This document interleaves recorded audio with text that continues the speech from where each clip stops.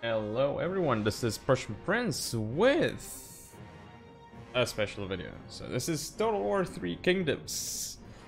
I was provided a key by Creative Assembly. Many thanks to them for giving me this key. It is much appreciated, so I'm very happy to be able to bring some Total War 3 Kingdoms content to you guys. I've been out of the loop when it comes to Total War for a while. Maybe this is gonna be me going back into it somewhat, at least. We'll see if I'm a big fan or not of Three Kingdoms.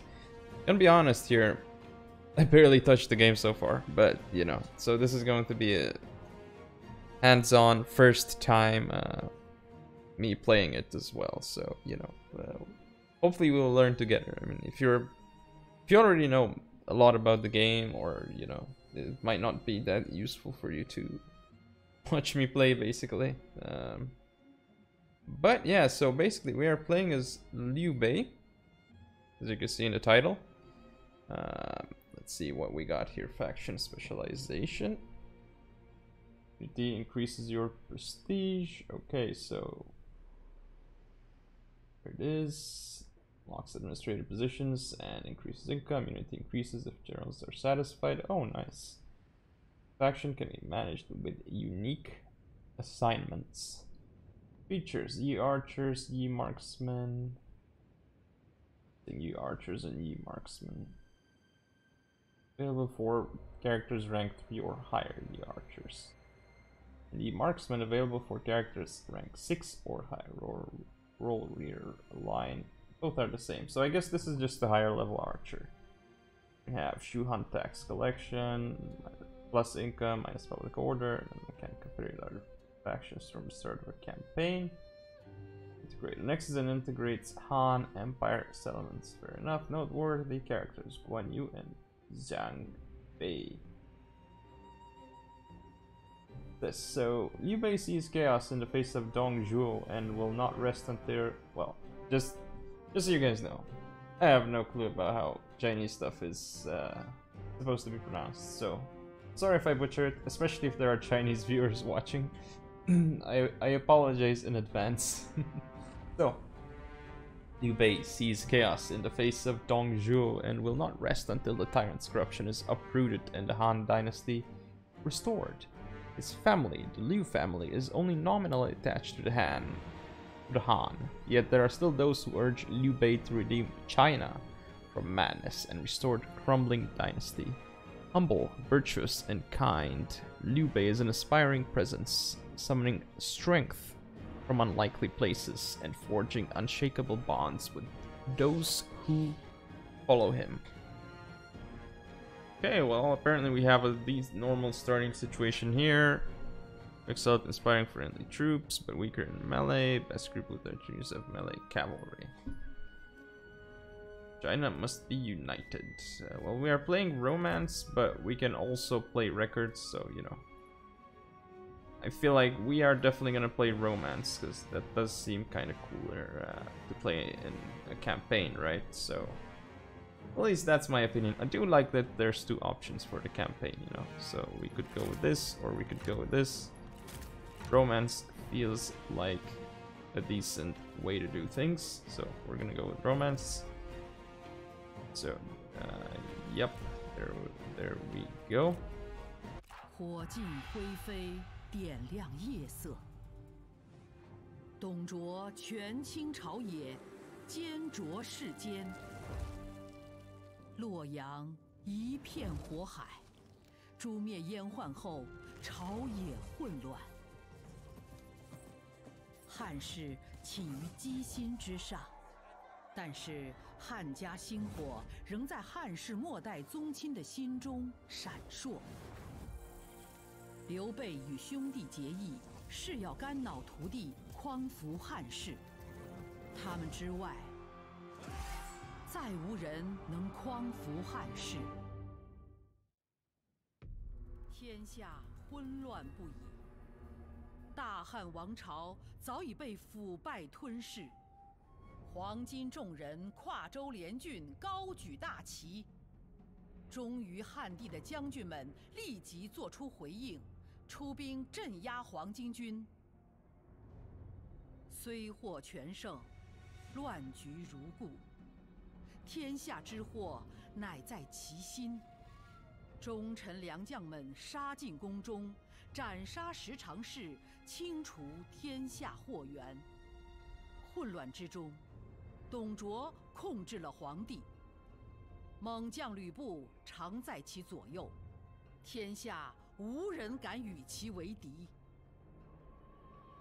董卓厚颜无耻，更有甚者直呼其为董贼。袁绍率诸侯组成联军，意欲讨伐董卓，存救天下。面对联军讨伐，董卓西撤，回到长安务保，顺便将都城洛阳夷为平地。初平元年，公元190年，关东联军破灭，四方诸侯各寻时机，在大乱中渔利。四海黄金余波未平，仍在祈求皇天之事，伺机而动。如今可谓大势已变，天下正值危急存亡之秋。 Well, I suppose that's the little intro that we got. So, alright, pretty interesting. But yeah, just for further notice, we're playing this campaign on normal. I don't like higher difficulties because it's just artificial difficulty, you know, just giving the AI more troops. It doesn't actually make it better in battles, in my experience, and I believe that's what it has done for a while in Total War games. So that's why I don't like higher difficulties. I like to play on normal, and this is my first foray into the game as well. So makes sense that I'd be playing normal as well, right? Like not gonna go full on into legendary day one anyway. So yeah, what else should I mention? Oh yeah, I went full Chinese voiceovers and stuff with subtitles on. Actually, I should check if the subtitles are on. Maybe this is part of the subtitle. Or maybe it's there anyway. I'll have to check. Anyway, let's hit continue and go.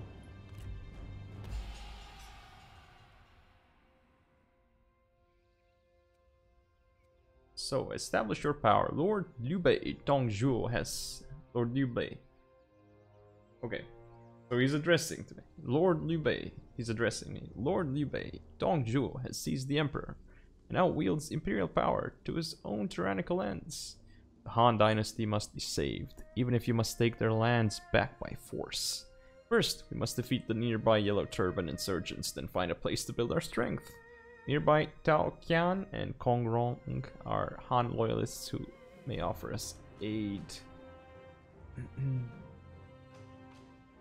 Yes.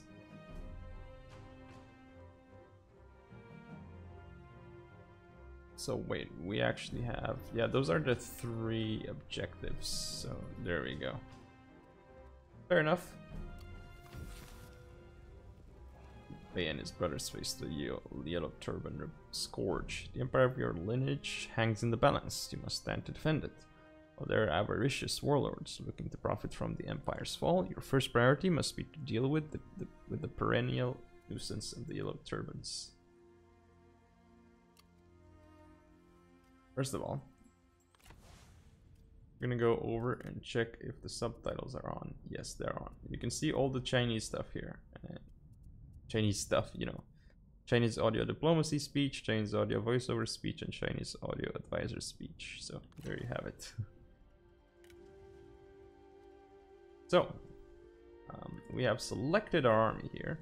Oh, and by the way, if you want to know my graphics settings, here they are. We're also playing this on extreme unit size. Might be a little bit crazy, the fact that I'm doing that, but let's see if it's gonna work out. Yeah, it's basically ultra settings with a few changings, with a few settings lowered, and this one here turned up to the max. So we'll see if the game can handle it. 用于攻击敌军，占领城镇，并守卫疆土，善加引领，天下终将成为你的。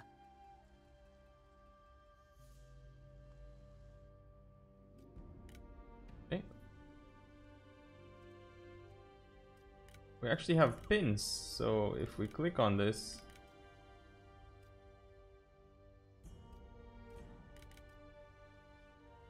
oh, this is pretty cool. Memos. That's pretty cool. Okay, so if we click on Liu Bei, by the way, you can see we're using alternative unit cards. I'm not sure if you guys want to see me use this one, or if you want me to use the original ones, which are these ones. I personally like the alternative unit cards, but maybe that's just me. Where are they again? Interface. Yes. Maybe that's just me though. Alright, so we have Liu Bei selected. We don't actually have anything, but you know, we might as well. Right, stance normal, unity motivated. Alright, let's go ahead and fight them, I guess. 我军已与敌军接战，现在就由你来发号施令，消灭敌军。 Their forces to those of the enemy. The number will influence, of course. Yeah. Our advisors predict a decisive advantage. Victory. You can delegate this. Delegate is probably auto resolve, right?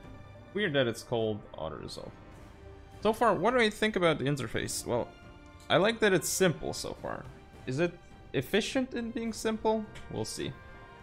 I do like the simplicity though. Simplicity is good.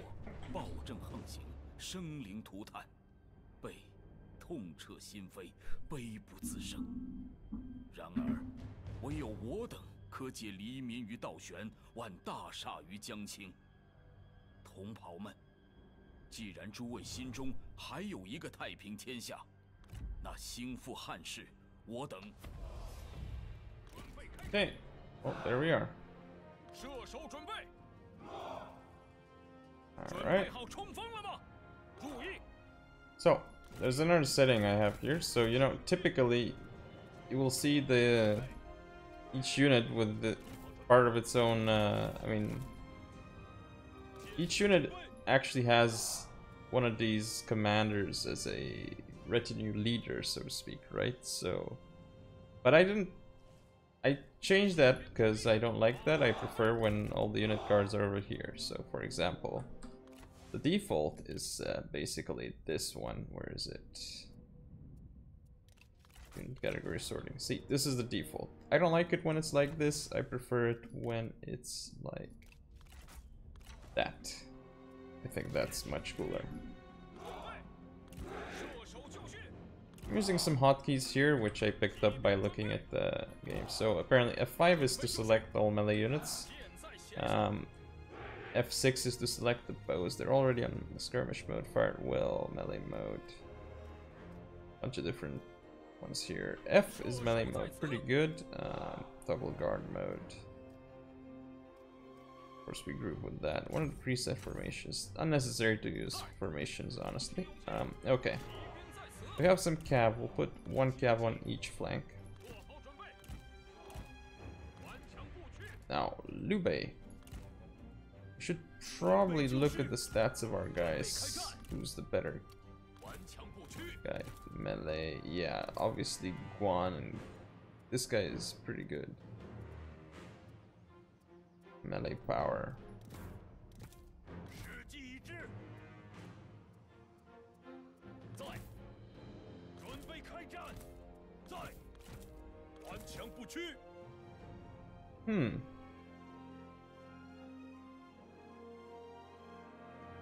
He could do very well. He has very high melee power. Guan Yu and yeah, Guan Yu or Zhang Fei, right? I'm not gonna put Liu Bei in there, right? So what's with our troops here? The Ji militia, Yi marksman. I wonder if archers can shoot from behind, right? These banners are pretty cool, by the way. We see the enemy as well. He's over here. Is the camera speed lower than it should be? Yes. Definitely isn't as good as it should be. We will, of course, want to...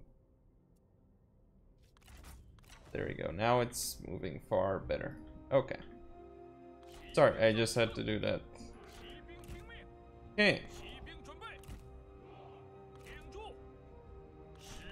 I'll actually use groupings for my commanders as well. That's kind of what I like to use groupings for normally. We will probably group the archers and we will group the infantry.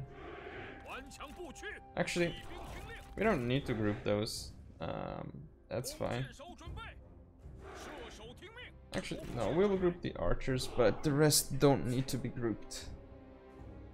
So let's see, we're gonna hit play. I wonder if we should put the archers behind though.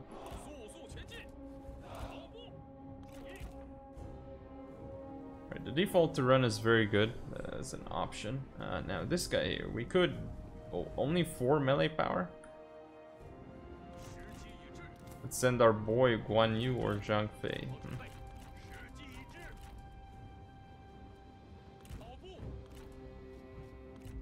Our boy.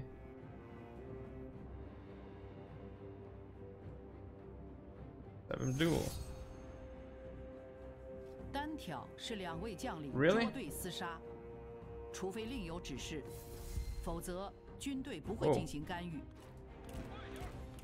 I want to lose these guys here.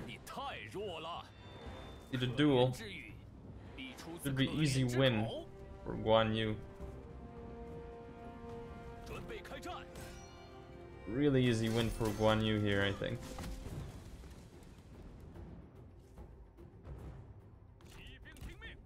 Unfortunately, we can't be looking at this too much here.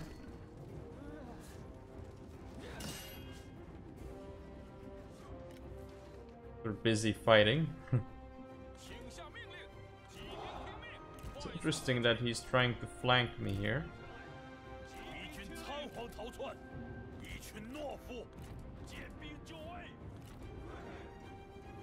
We're winning pretty nicely here, and this should be victory. Oh, we just caught him getting destroyed. Good one, Guan Yu. That's what I expect out of you, you know? Just keep wrecking them. Okay, the archers here are basically still doing work. I'm gonna send the cav out for the... to make sure that we don't get... these guys don't go back.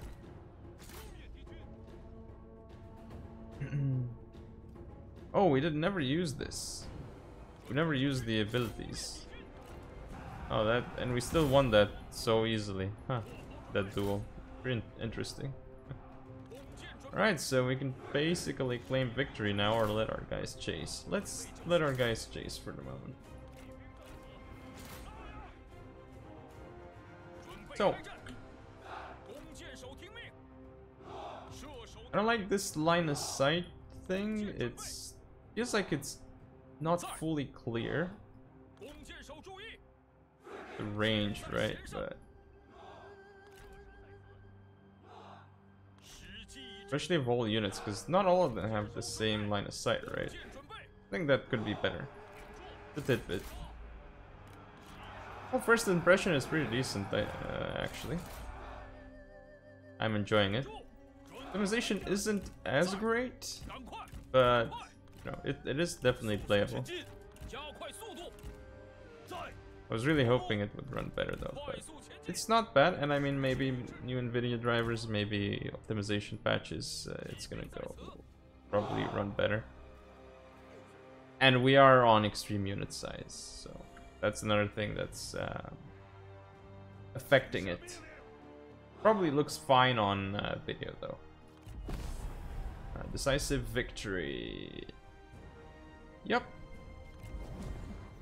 I mean, I do have a 4790K and a GTX 1080, so it isn't top of the line anymore. But you know, it's pretty good setup, but not fully top of the line, especially for 1440p, right?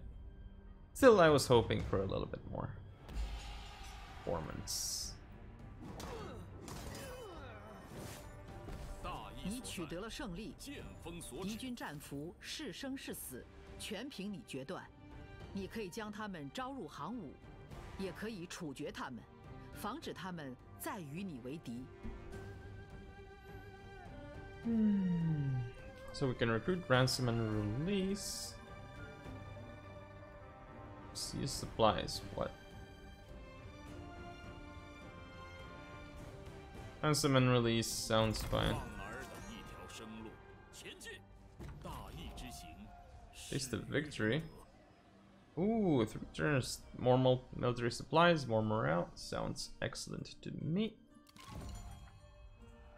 Bring peace. Liu Bei marches to claim Yellow Turban lands. Restoring the Han will take all of your strength, Liu Bei. Crush the local Yellow Turban stronghold, seize it for yourself, and bring peace and justice back to the people. Only then you can focus on greater matters. So we have to capture and occupy Donk here, which is an iron mine. Look at these guys working, mining away. They're not just mining though, they're doing other stuff. Anyway, that's enough for the first episode, you know, a short little introductory battle. We got everything rolling. Anyway, thank you all for watching.